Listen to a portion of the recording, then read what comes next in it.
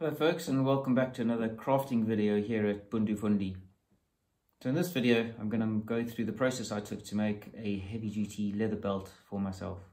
So just a quick intro, I like heavy duty robust gear, particularly leatherware, and it's very difficult to get hold of what I interpret as heavy duty, rugged, robust leather goods.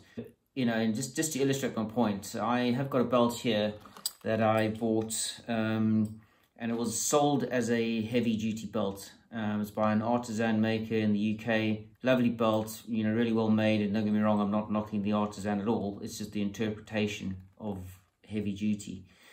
So the one that I have made, and that's in this video, is also, you know, 40 mil, but it's 5 mil thick. Got a very big solid brass buckle, and as a comparison, you know, you can see the difference in the thickness. And so that's how I ended up making my own. So I'll start by saying that I'm not a professional leather worker. These crafting projects are for fun. I like doing them, and you know, just sharing the ideas for anyone else who's interested in trying out some simple crafts. I stuck with a very simple process. I'm sure the professional leather workers, if any of them ever watch this, will wince at some of the things I do, but you know, I don't have all the gear. But the process worked. It was very simple. There's no glue, no stitching. You know, I could replace the buckle if I need to. I got the materials on Etsy fairly easily, fairly cheaply, and it all worked out really well and produced a product I'm really happy with. So if that's something you fancy giving a go and it interests you, then watch along. It's not going to be a long video, and hopefully you'll pick up something that is of interest. So in order to keep this project super simple, I decided to buy belting already made, so I'm not cutting up any hide. And I got this off Etsy, and this is it's 5 mil thick, so it's pretty thick.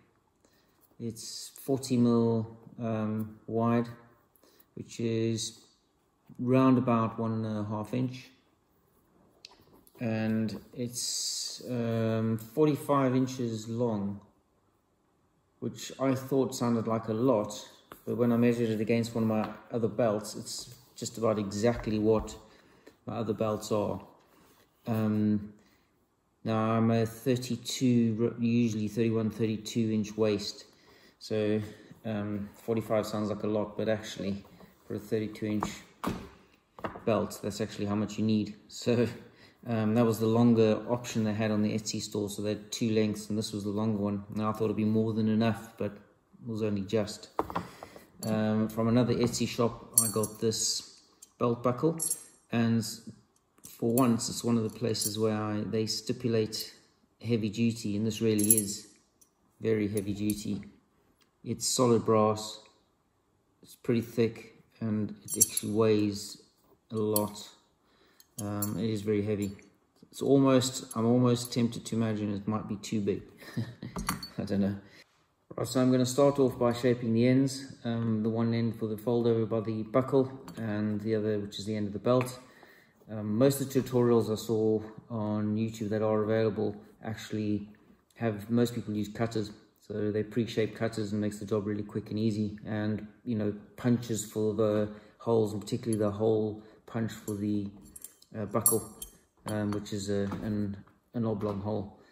So that was all done by punches. I don't have any punches apart from a rotary punch, and I'll be using that and my knife to cut and make the holes for the belt buckle. So that's what I'll move on to next.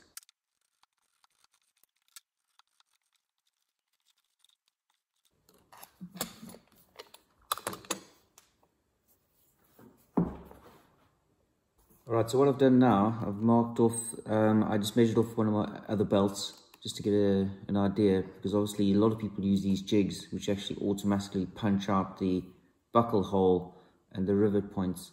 Because I'm doing it by hand, I just marked it out off another belt. So these two are the extent of the buckle groove, and those are the 2 points for the rivet.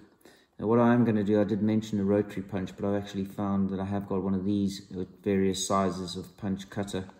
So I'm going to use that size just to start off this buckle groove. I'm going to do that one first, make sure the buckle fits before I do the rivet points. So I'm going to punch out the two ends and then just cut it with a knife between the two.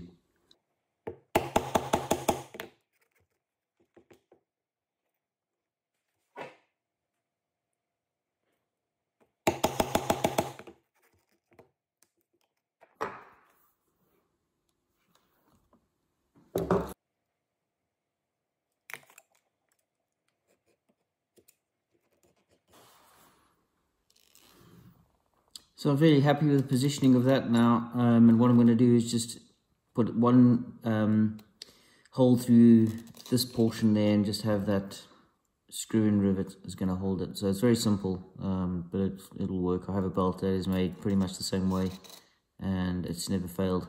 It's a fairly sturdy bolt, so I'm just going to make that hole now, and then obviously before I attach everything I'm going to, in this case I'm probably going to dye this leather. So you could just leave it as is and it'll just be quite functional like that. But I'm going to dye it and probably also dye the edge a different color just to make it a little bit more interesting. But I'll need to do that before I attach this on. But it's turned out okay. Doing the punching I did, it would have been obviously cleaner and neater with a buckle punch, but yeah, it seems to have worked out okay.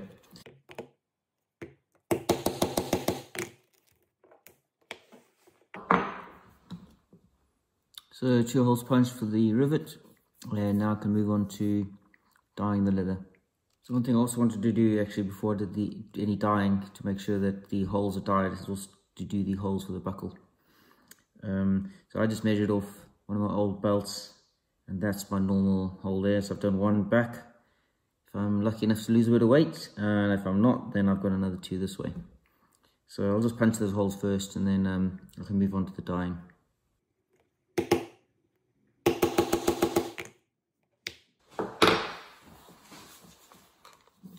So all the holes are punched now.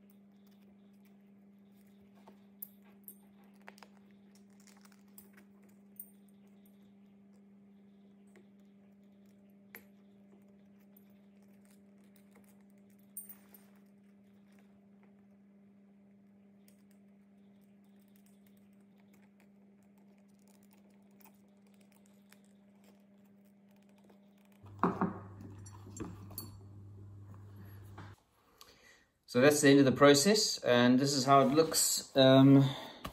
Fits me really well, and that's another advantage of making your own. You can set it to exactly the right dimensions for yourself, because often it's quite difficult to gauge online and people have different interpretations of length. It also depends on the thickness, but you make your own and you can make it fit perfectly. So that's how it looks, and I'm pretty happy with that. So thanks for watching.